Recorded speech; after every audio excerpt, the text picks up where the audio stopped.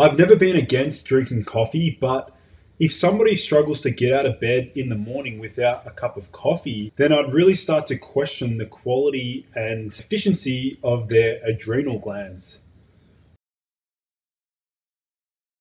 What's up, guys? My name is Lucas, and today I'm here to talk to you about some potential causes and modalities and treatments to manage adrenal fatigue. So, for those of you who are brand new to my channel, my mission is to bring you guys the most cutting edge health information that you'll struggle to find on Google. So, please be sure to like this video, hit that subscribe button below, and if you have any questions or comments throughout the video, leave them below as I do my best to respond to each and every single one. The information depicted in this presentation is purely for informational purposes only. Please consult your healthcare professional before making any changes to your lifestyle or routine. This is not medical advice. So, of course, today we are here to discuss adrenal fatigue. And what I will do is look at some potential treatments and solutions to help people deal with adrenal fatigue type symptoms. So first of all, we need to look at what is adrenal fatigue. Adrenal fatigue is a term applied to a collection of non-specific symptoms such as body aches, fatigue, nervousness, anxiety, sleep disturbances, digestive issues, but it's actually not a formal or official medical diagnosis unless somebody has been formally diagnosed with a different type of disease known as Addison's disease, which is an autoimmune destruction of the adrenal gland itself. And in this case, it actually requires exogenous hormone therapy, which means the person may have to go on mineralocorticoids or glucocorticoids for life. What's really important is that we learn about the adrenal gland itself. Bear in mind, most of us have two adrenal glands. Some people have one removed or only living with one kidney, but majority of us have two adrenal glands. And it's called adrenal because it sits above the renal glands, aka the kidneys. So ad meaning above the kidneys, so it sits above the kidneys. And as you can see, the adrenal gland actually has a variety of functions. We have three different tissue types within the adrenal gland itself. We have the zona glomerulosa, which is the adrenal cortex. We have the zona fasciculata, which is the adrenal cortex as well. And then the zona reticularis and the adrenal medulla. So the way I look at it is a great way to remember it is salt, sugar, sex, fight or flight. Salt referring to the zona glomerulosa, which releases mineralocorticoids such as aldosterone, which retains sodium. Then we have the zona fasciculata, which ultimately governs the glucocorticoids. By the way, guys, cortisol is actually a glucocorticoid, which means that it can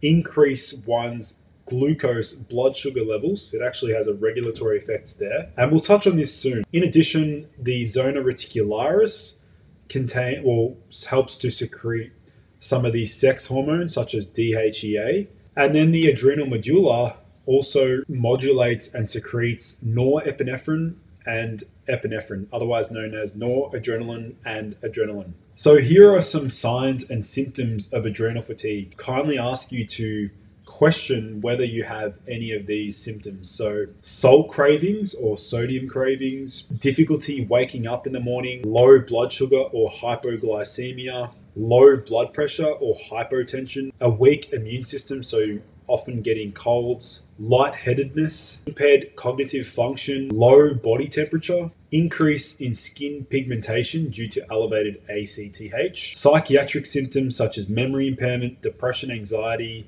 psychosis, reduced consciousness, delirium, and finally, poor stress tolerance. These are a myriad of symptoms that are associated with adrenal fatigue, and one doesn't have to display all of these symptoms. They may have some, and obviously the degree of severity will differ from individual to individual. What actually causes adrenal fatigue? This is actually a very challenging question to directly find robust scientific evidence to support. However, we know that there are many factors that contribute to adrenal fatigue, beginning with extreme trauma or the death of a loved one or a family member.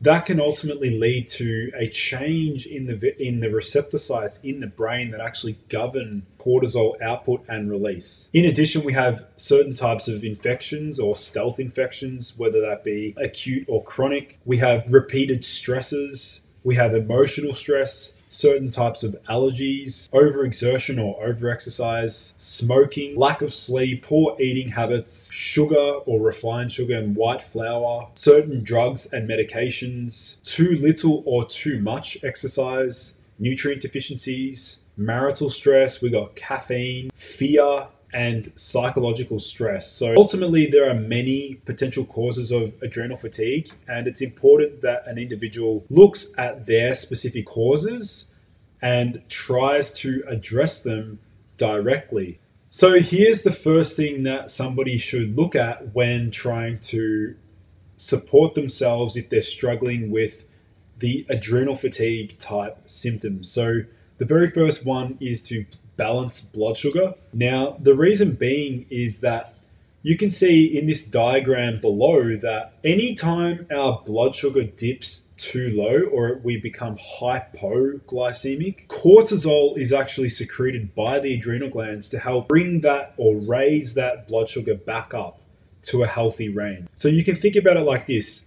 If you eat a very high sugar meal without sufficient amount of fiber or protein, it's going to rapidly spike your blood sugar, and that's going to lead to a rebound rise in cortisol when your blood sugar starts to dip 1 to 2 hours after the meal. So it depends on the meal itself, but you can see that we're constantly taxing our body's cortisol system if we're alternating between high blood sugar and low blood sugar. So really our goal for adrenal fatigue support is to keep that blood sugar stable. And you guys know that I've spoken about various blood sugar hacks, one of which is dihydroberberine. I've spoken about on my channel before about the benefits of this particular herb to modulate and balance blood sugar. The next adrenal fatigue support is one of my favorite herbs known as Shilajit. Now, Shilajit is very well researched to protect the body against a variety of stress. But this particular study was titled Shilajit Attenuates the Behavioral Symptoms of Chronic Fatigue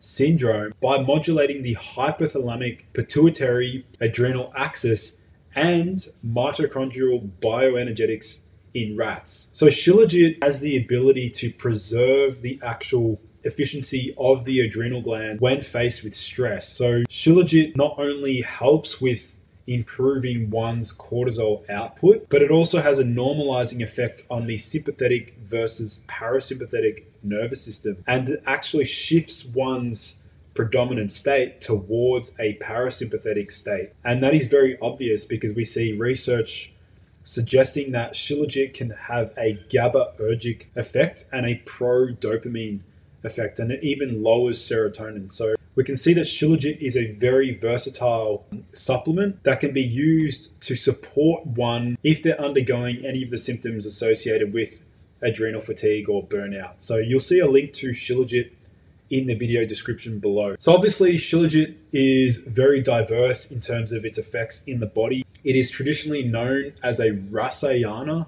which means a cure-all in traditional Indian medicine system, so the Ayurvedic medicine system. And Shilajit has also been used by many athletes and even Sherpas to cope with the difficult environments such as being at altitude or in a hypoxic environment, so low oxygen environment. So you can see here Shilajit contains many bioactives. We know that Shilajit has adaptogen qualities. It's a rejuvenator. It has anti-aging effects. It is considered an aphrodisiac. It improves sperm production. It's got anti-diabetic qualities, antioxidant effects. It's an anti-inflammatory. It's neuroprotective. It's osteoprotective, so protecting the bones. And it has anti-ulcer and wound healing enhancing properties as well. So Shilajit is definitely a versatile supplement. You can see some of the bioactives: humic acid, fulvic acid, the dibenzopyrones, and some other minerals and trace minerals and elements as well. So definitely a useful tool to combat adrenal fatigue. So my adrenal fatigue support tip number 3 is to correct nutrient deficiencies. Now, the reason being is that many of the nutrients and vitamins that we get from our food actually help the body to synthesize and regulate the hormones that are secreted by the adrenal glands. So we can see that vitamin C is an essential cofactor for the biosynthesis of cortisol. So in a vitamin C deficient state, and even a low iron state, one has poor cortisol secretion. We need sufficient amounts of vitamin C and other minerals and vitamins to actually synthesize and to act as the building blocks to actually create the foundational hormones for longevity and vitality. You can also see that vitamin B5, folate, and vitamin C, they work synergistically to help convert progesterone into cortisol. So you can see the diagram here, we start with cholesterol as the beginning substrate. That then goes down to pregnenolone, then from pregnenolone to progesterone or to DHEA, down towards the sex hormones, testosterone and estrogen, or towards aldosterone, which, remember, aldosterone is a mineralocorticoid that helps the body retain salt. So here's my adrenal fatigue support tip number 4. We have reduce toxicity. Remember how I said before that there are many causes of adrenal fatigue? Unfortunately, some of these heavy metals such as arsenic and mercury and cadmium, these are positively charged. Now, what that means and what the implications of this are is that these heavy metals can build up in the body. And this particular study was titled Mechanisms of Arsenic Disruption on Gonadal, Adrenal, and Thyroid Endocrine Systems in Humans, a review. And what this study looked at was how arsenic can saturate in various organs in the body, and specifically the adrenal glands, and compromise adrenal functioning and disrupt mitochondrial signaling in these glands. So realistically, it's just like carrying extra weight on the body when we have these heavy metals in our body. So it makes actually synthesizing these hormones a lot more difficult for the body, and it can disrupt many other downstream biological mechanisms as well. So a solution to reduce toxicity, I've spoken about it on my Instagram before, is zeolite. You can see on the diagram here that zeolite is negatively charged, and what that means is that it binds to a lot of these positively charged molecules such as heavy metals, toxins, mercury, air pollution, lead. And so what it does is it strips these heavy metals out from the body and helps to excrete them in the urine. So you'll see a link to purchase zeolite in the video description below. Zeolite's definitely a versatile supplement that I think most humans will see benefit from when used on a cyclical basis, say 4 weeks on, 1 week off. Guys, that pretty much wraps up my video today. If you learned something new, please help to share my channel around. Be sure to check out all of my other social media platforms, my Instagram, my podcast, and my website as well. I've got some epic content and products there. Thank you guys for tuning in. I look forward to seeing you in the next video.